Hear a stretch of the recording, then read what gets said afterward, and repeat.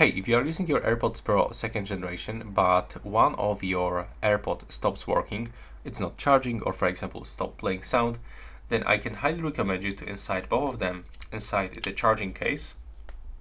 And right now, close the case and start charging them for like 30 minutes.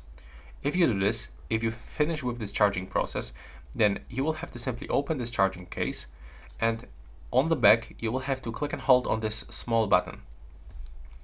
So click and hold, and right now wait until this indicator starts blinking white, and after a few moments it will also start blinking red.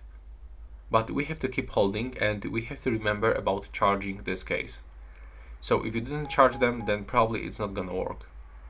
Now as you can see, it starts blinking red and now go back into the white. So right now you will have to close this case and simply wait until this light disappears, open it, and repair them with your device one more time.